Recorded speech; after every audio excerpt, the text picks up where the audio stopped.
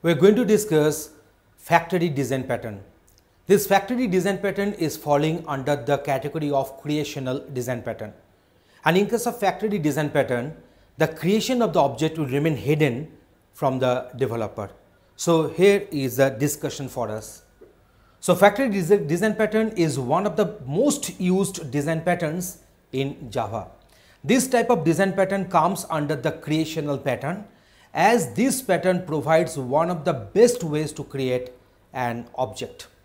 In factory pattern, we create objects without exposing the creation logic to the client and refer to newly created object using a common interface. And that is the basic theme in factory design pattern. So let us go for one practical example where we will be showing you a Java code and Java application with the help of which this design pattern, factory design pattern, will be explained in more details. So here is the demonstration for you. So let us go for factory design pattern implementation, and here we will be creating one interface. The name of the interface will be shape, and we will be creating some concrete classes which will implement the shape interface. A factory class, that is a shape factory, will be defined as a next step. So factory pattern demo will be our demo class where this particular shape factory will be defining one object under it, and it will pass the information whether circle, rectangle or square to shape factory to get the type of the object which will be required. So we shall go through 5 different steps. Step 1. So at first we will be going to create one shape.java, that is one interface. And then step 2, create concrete classes implementing the same interface, that is the rectangle.java, square.java and circle.java. So there will be concrete classes implementing the shape interface. And then we'll be going for create a factory to generate the object of concrete class based on the given information. So depending upon the input argument, the respective object will be created, and use the factory to get the object of concrete class by passing an information such as the factory pattern demo.java, and we will be going for the verification of the output. So let us go through the steps at first. So here we are going for the steps. So at first we are having this shape.java. So public interface shape, and it is having only one method, that is the draw. Next we are going for this concrete class, so that is the public class rectangle implements shape. So this particular shape is nothing but the interface which has got implemented by the class rectangle. So this draw method is having its body. So that is the inside rectangle : draw method. Similarly for the square also it is implementing the shape interface, and draw method has been defined as it is on the screen.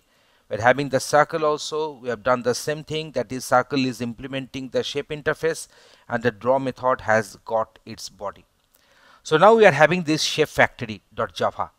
In case of shape factory.java, we are having one method.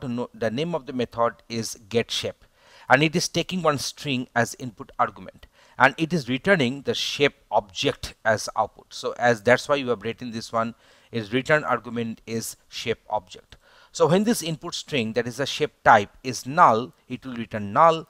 But when the shape type dot equals ignore case circle, so it will be returning the circle class object. In case of rectangle, if the input string is rectangle, then it will return the rectangle class object, so new rectangle constructor. And whenever we are passing this square as the input argument, so it is returning the square class object as output. Otherwise it returns null otherwise. Okay, now we are going for this factory pattern demo.java. So in this factory pattern demo.java, we are defining shape factory object. That is the shape factory is equal to new shape factory constructor. So shape1 is equal to shape factory dot get shape circle. So you see here we are passing the circle as the string as input argument, and that's why it will create the circle class object as output, and that is initializing this shape1. So when you are writing this shape1 dot draw method is getting initiated, we'll be getting the required output. So now I'm just showing you the output here. So now it is printing the inside circle : draw method. So that very method which was defined under the circle class is getting executed. But when you are passing this rectangle and we are writing this, we are calling this method draw, that is a shape2.draw, it is calling the draw method which was defined under the rectangle implementing class. and when you are passing this square as input argument, then it is returning, it is just executing that draw method which was defined under the square, under this particular square.java, which is implementing the shape interface. So in this way you are getting this required output. So let me revise once again. So this is my shape.java, that is one interface having one method without body, that is the draw method. Rectangle is one of the implemented classes, implementing classes of the shape interface. Square is another class implementing shape interface. Circle is another class implementing shape interface, and the respective draw method is having the body accordingly. Shape factory is this one, so it is just returning the shape object, shape interface object as output. It takes a string as input argument. Depending upon the string, whatever we are passing, the respective object will be returned. So when we are passing this circle as input argument string, it is returning the circle class object as the return type. So in case of rectangle, new rectangle constructor. In case of square, we are having return new square constructor. Otherwise, it will return null. So in case of factory pattern demo.java, whenever we are calling, we are defining one shape1 on object under the shape interface, and is equal to shape factory.get shape circle. So now when you are passing this circle, then circle class object will instantiate this shape1, this very object, and that's why when shape1.draw we are executing, it is printing that very draw method which was defined under the circle class. So you're getting this output like this. So let us go for the UML diagram here.